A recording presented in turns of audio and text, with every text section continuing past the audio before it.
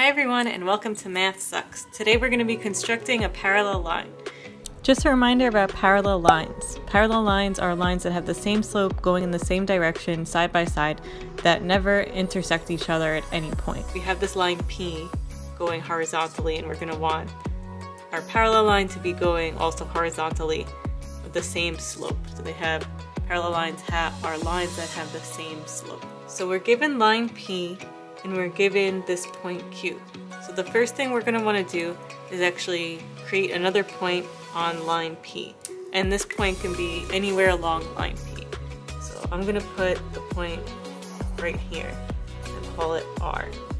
So next we're going to draw a line from the point we made to the already given point Q. So let's draw a line and make sure this is an extended line so that goes past point Q. So we're just going to make like this nice long line. Now that we have our 2 points connected, notice that this is going to make a little angle here. So to represent that, to measure that, we're just going to draw a little arc. And this could be any size on your compass.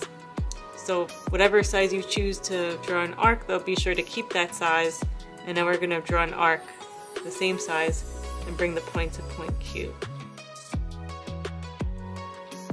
Okay, so now we can measure this angle. So I'm going to put the point on the line we created and measure the arc we created and see that our angle is about this size.